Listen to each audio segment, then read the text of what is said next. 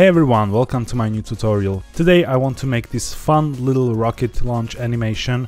It's going to be very stylized, very low-poly rocket, vaguely inspired by the Falcon Heavy from SpaceX, but we'll adjust the proportions so it's a little bit like more chubby and cute, you know, more suitable for casual illustration and animation. And if you enjoyed this video, please leave a like, it will really help my channel to grow.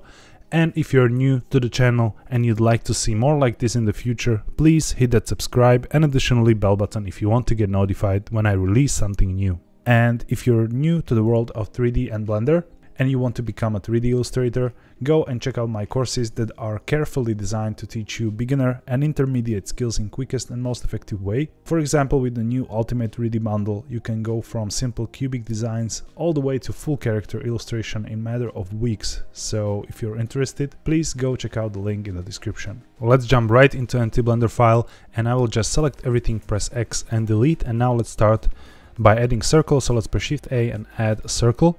Now let's reduce the vertices to 6. As I said, this will be very low poly. And now tab in, press F to fill, and now E to extrude, something like this, maybe a little bit higher. And now let's press E to extrude once more, scale it up a little bit by pressing S, and now extrude once again and again, and scale down like this. Now we can alt click this loop right here and press Ctrl B to bevel to create the pointy end, just like that. And now select this vertex right here, hold Shift S and cursor to select it. Now let's tab out, press Shift A and let's add a plane, tab in, scale it down a little bit, press E to extrude and scale it down. This will be like a little booster or something. Now tab out and we can add a mirror modifier there. So let's go to modifiers tab, add a mirror modifier. Now use the eyedropper to choose the center of mirroring, and now switch this to Y and turn off X. And now we can select everything here, press Shift D and X to duplicate this and move it to the side a little bit like that. Now tab in and we'll modify the top part of the rocket. So first of all, let's select these vertices, press X and delete. Now move this a little bit down and now extrude on Z-axis, so E then Z, scale it down, press F to fill, and again we can bevel this. And now what we can do is to add mirror modifier to both of these objects. So let's add a mirror modifier here, use the eyedropper tool, and then we can add another mirror modifier on this booster, use the central rocket as a mirroring object.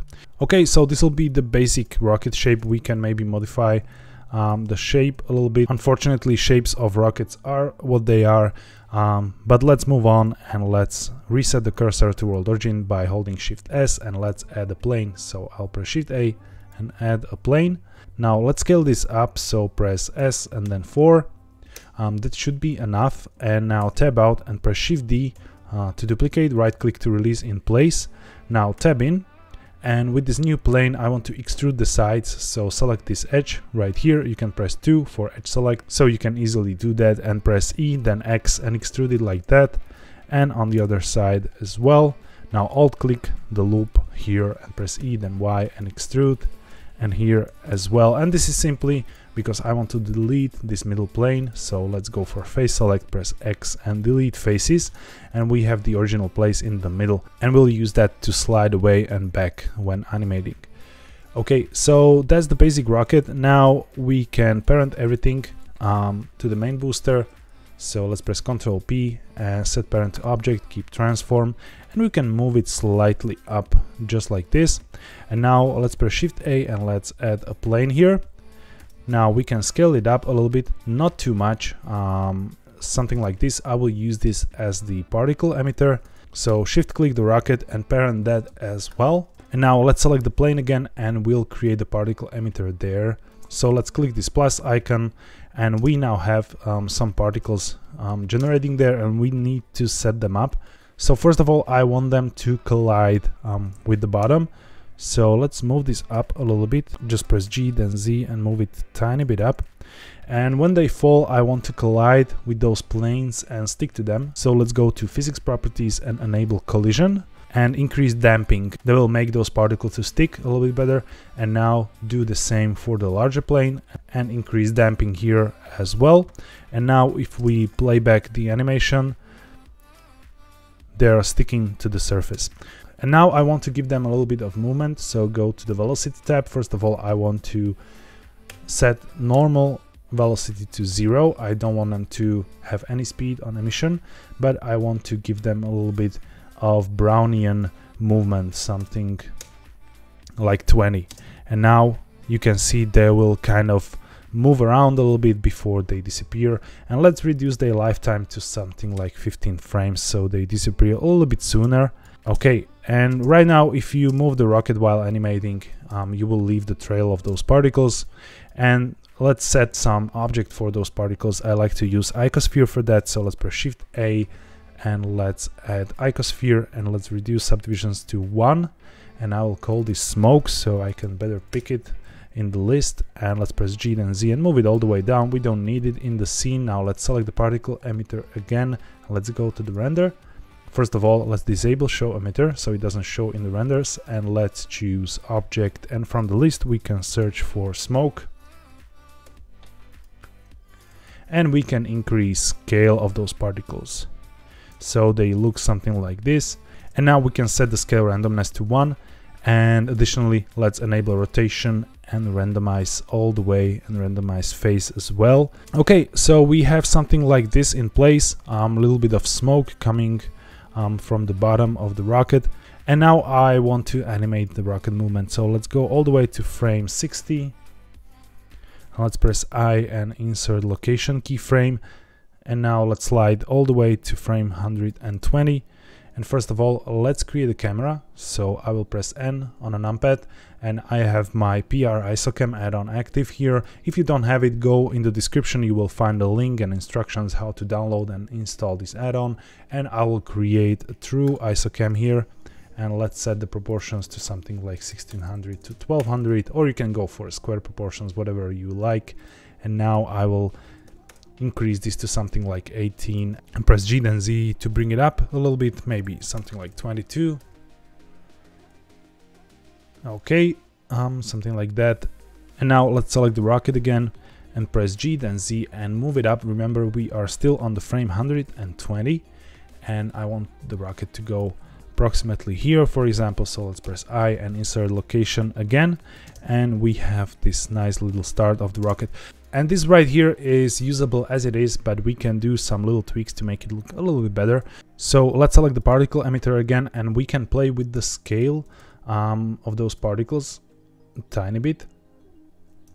So let's reduce the scale at the start so they're not so large. And when the rocket starts, we can press I to add a keyframe on the scale, and let's say on the frame 95 we can increase this and press I. So right now they start really small, and as the rocket goes up they get larger.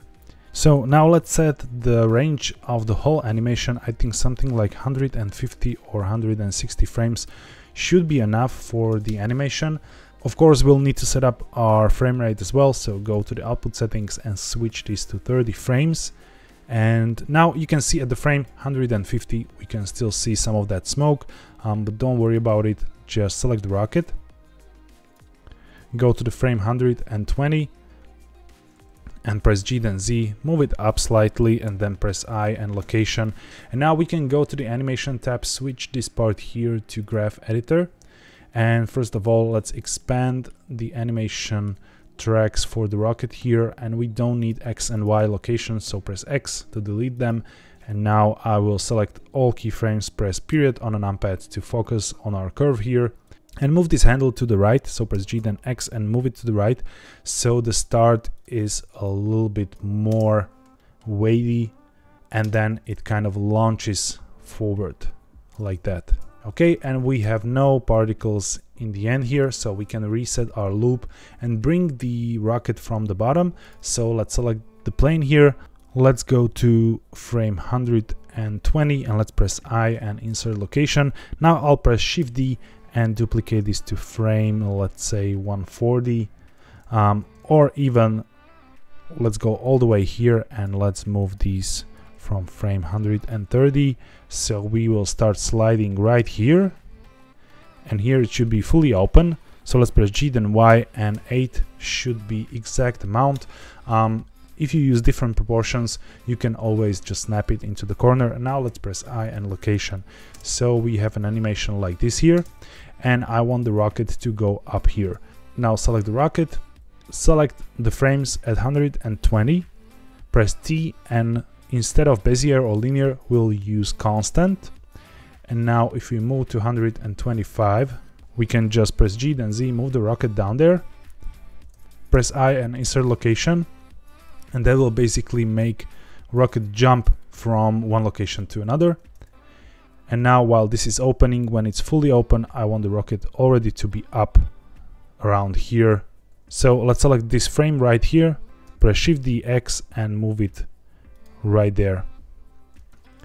And that's the same location as it was in the beginning. We have the same here. And now we need to select this set of frames, press T and switch this to Bezier. So rocket resets and slides right up.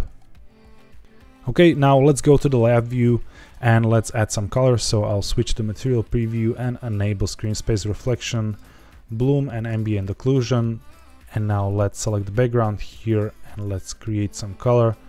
I want this to be colorful illustration, so something like blue, a little bit of a violet tone, just like this, and increase the roughness. Now let's select the rocket and create a new white material. We can leave the roughness at 0.5. Now tab in and create a loop cut here, alt click the loop, and let's create a new material, and this could be a little bit gray, something like this. And now let's add a gray for the boosters as well. And now I'll select smoke and create full rough white material for that one. And now to make this a little bit interesting, let's create another loop cut here. Alt click the loop and let's add some red color just to add some interesting detail here, and we can do the same here. First of all, let's add that white material and let's pick the red color from the list, click assign, and we have our little rocket. Now let's press Shift A and let's add some light. I will add the sunlight. I want this to be nicely defined. I will hold period, switch to 3D cursor, now press R, X and 30 degrees and R, Z 45 minus, and let's set the strength to something like 3, and let's preview with the scene lights and scene world. So we have something like this in place. Now I want to render this out in cycles because I think it will give us some nice light definition and nice shadows. So let's press Ctrl B and limit the view so we don't render anything outside the camera view. And now let's switch the render engine to cycles. I will switch to GPU and enable some denoising, and I will use only like 128 samples for this kind of animation, and I'll reduce tile size. Okay, now let's preview this, and to get some better ambience, I will go to the world settings and add some violet color for the world light. You will see how it fills the shadows and gives much nicer vibe to our animation. So that's our little rocket launch animation. Basically, this is it. This is our loop. I really hope you enjoyed this one. If you did, please leave that like. It will really help me. And again, if you're new to the channel and you'd like to see content like this in the future, please hit that subscribe. Thank you all for watching and have a wonderful day.